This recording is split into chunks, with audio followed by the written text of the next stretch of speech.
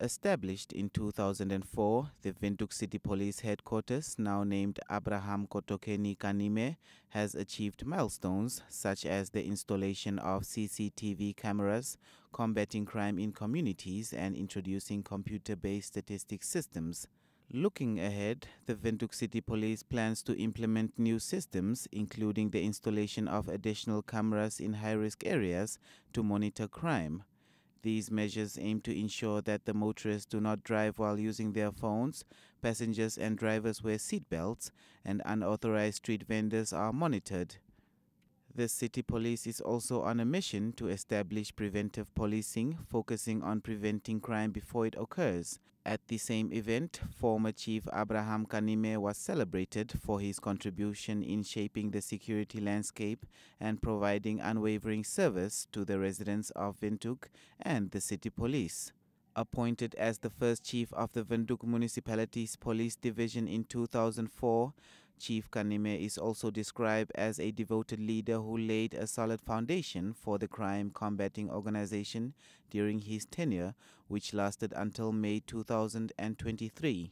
Kanime has been a member of the Namibian Police Force since 1995, and in 2004 he helped found the Windhoek City Police. Accepting the renaming of the building in his honor, Kanime emphasized that this achievement was not his alone, but the result of collective efforts to establish a strong, effective crime-combating service. In historical perspective, renaming of the building from Peter Andries De Wet, who was the architecture of racial segregation, the implementer of forceful removal of our people from the old location to Katutura, to that of Chief Abraham Kotokeni Kanime, the freedom fighter, the liberator, the peace officer, and the protector of our community, signifies the continuous emancipation efforts from colonial bondage and its connotations.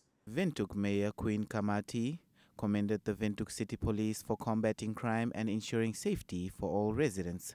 Chief Kanime is a recognition that our past can be a source of strength for our future, and through the renaming of the building, we affirm our commitment to diversity, equality, inclusion, and just society.